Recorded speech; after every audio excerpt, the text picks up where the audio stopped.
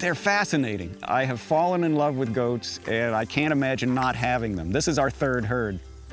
We just have to have goats. We sit outside and watch goat TV in the evening because it's just entertaining. These goats have a lot of spunk and personality. They're social, outgoing, and a little mischievous. But at Where Pigs Can Fly Farm in Queen Anne's County, anything is possible.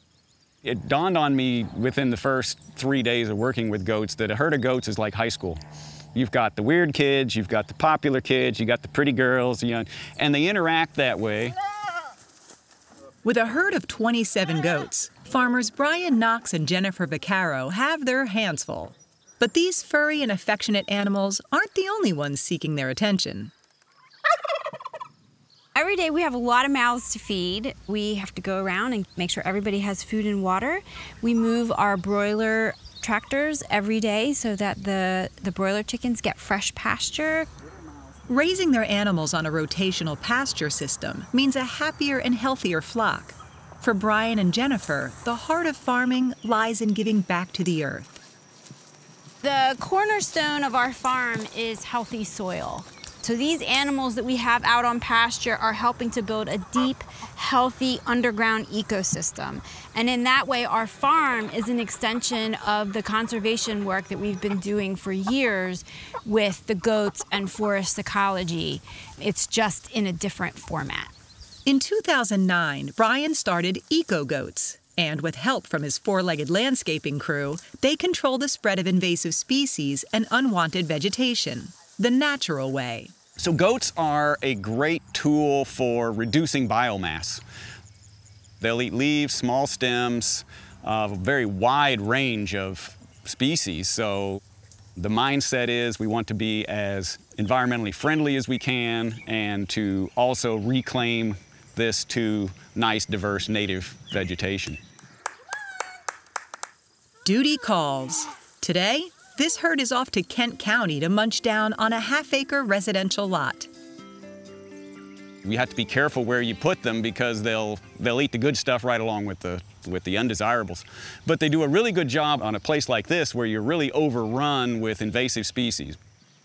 But before the goats can be let out to graze, Brian and Jennifer will need to put up an electric fence to keep the goats from wandering off the project site. This is a temporary electric net fence. It's in grass like this, it really is instant fence. So we basically just stretch it out, stick it in the ground. It gets a solar battery energizer on it, and it keeps the goats where we want them and keeps our urban, suburban predators out. Before taking on any job, Brian has to first determine if it's goat-worthy. Not every project requires the entire herd, and sometimes machines are a better solution.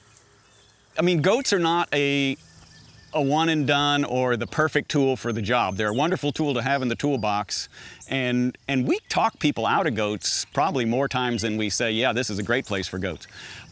Lots of smaller jobs, we can hand cut faster, cheaper than we can with the goats. Meanwhile, it looks like some of the employees are getting a little impatient.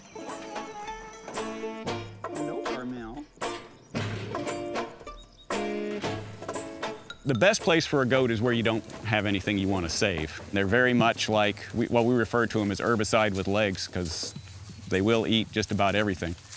And what they eat might surprise you. Goats have quite a diverse palate. Goats love poison ivy. They love roses. They've got very nimble lips and they work around the thorns and doesn't seem to bother them a bit. In addition to removing weeds in an environmentally friendly manner, goats also help reduce the seed bank. Goats are good at grinding up the seeds. They're not, unlike cows or birds, they're not just fertilizing the seed and putting it in the ground. They grind them up and you get very little viability through a goat. While this job looks a little overwhelming at the moment, it's only a matter of days before these four-legged landscapers clean it up. Typically, a goat is going to eat about 25% of its body weight a day in green material. So on average, this herd's going to add about 100 pounds each. Once the goats have completed their assignment, everything under 8 feet tall will be leafless, at least for a while. A lot of people will contact us and kind of have this notion that the goats are going to be a magic bullet and the goats are going to come and it's going to be done. It took a lot of years to get it like this. It takes a lot of years and a lot of effort to keep it. And if it does grow back, this crew is always looking for more work.